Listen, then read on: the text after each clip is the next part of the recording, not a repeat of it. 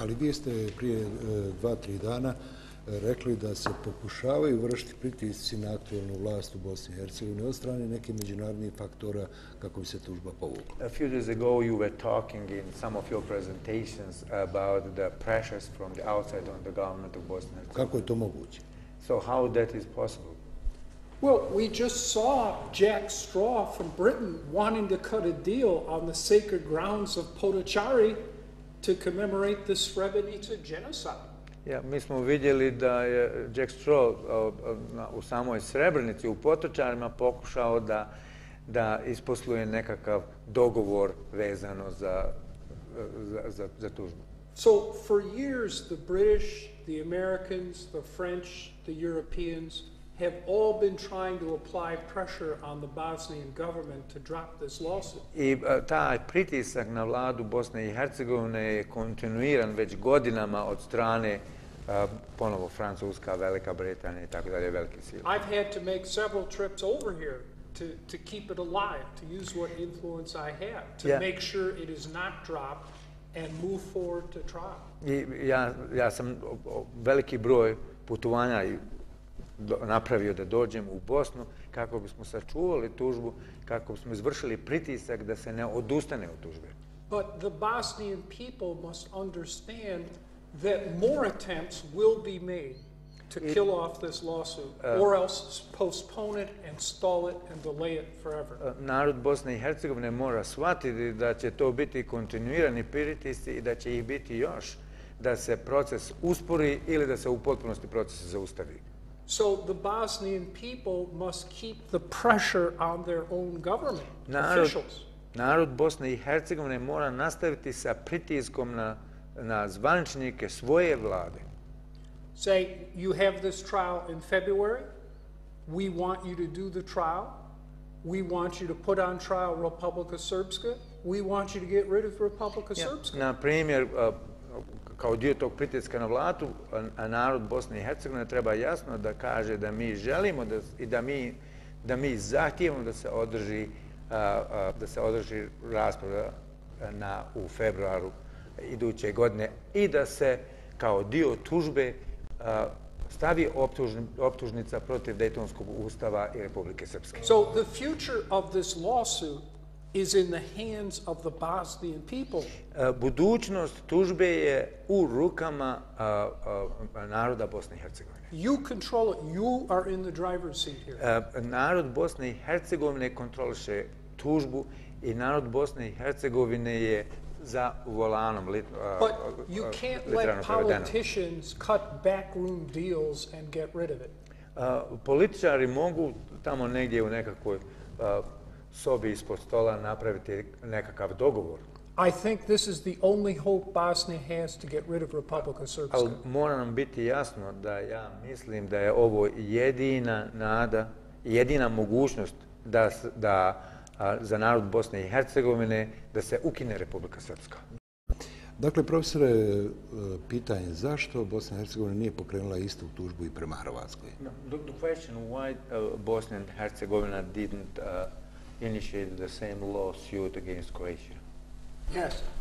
While I was in The Hague, the Bosnian government asked me as a favor to them to advise Croatia free of charge on Croatia suing Serbia and Montenegro for genocide against them.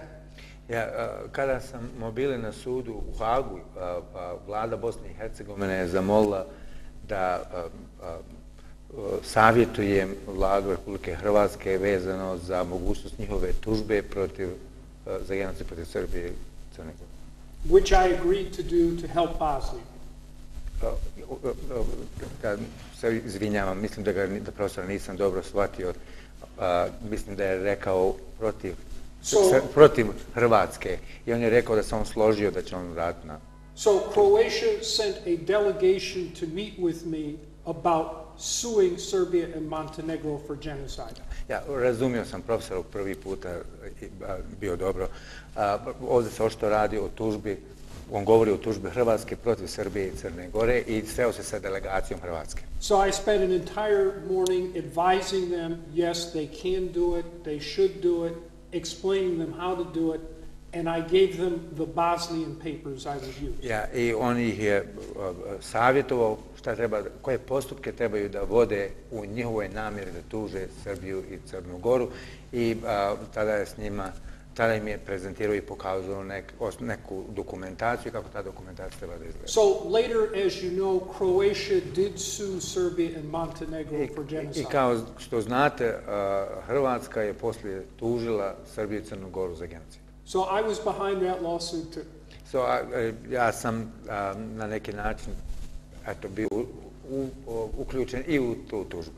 But then Tudjman launched his war, aggression, and ethnic cleansing against Bosnia. Ali nakon toga Tudjman je izvršio agresiju i zločin genocida protiv Bosne i Hercegovine. We were fighting a two-front war.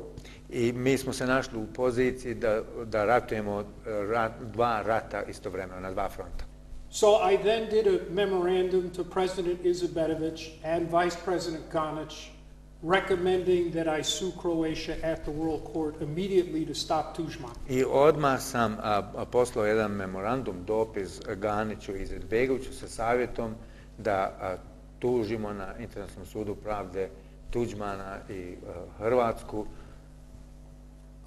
Ganić thought it was a good idea. I Ganić mi je rekao da on misli da to nije loša ideja, to je dobra ideja. But again, the president felt that it might create diplomatic complications for him.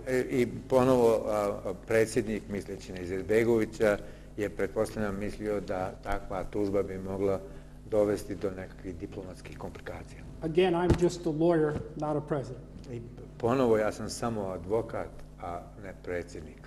But over the next year, I repeatedly asked for authority to sue Croatia to stop Tudjman. I godinu dana nakon početka agresije iz Hrvatske ja sam iznova išao sa sugestijom da se podnese jedna takva tužba. Eventually, as you know, Holbrooke negotiated the Washington agreement with Tudjman.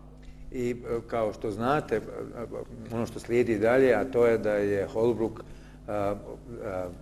u pregovorima dogovorio Vašingtonski ugovor sa Tudjmanom. That stopped the war and ethnic cleansing, but in return gave Tudjman control over Herzegovina. I koji je rezultirao ničim drugim do time da jeste zaustavio rat, ali je nagradio Tudjmana sa Hercegovinom. But still today, Bosnia could sue Croatia. Ali i danas Bosna i Hercegovina može podnijeti takvu tužbu. There is no statute of limitations on genocide. Ne postoji nikakav status limita vremenskog kada je u pitanju genocid.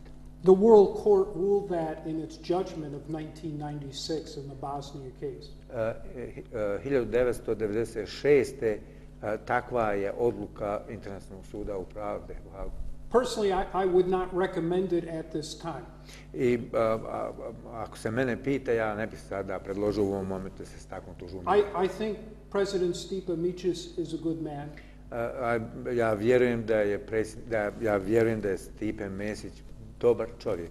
He has tried to help Bosnia. I on je pokušavao i pokušava da pomogne Bosni i Hercegovini. There have been problems because they've refused to implement the agreement on Ploča.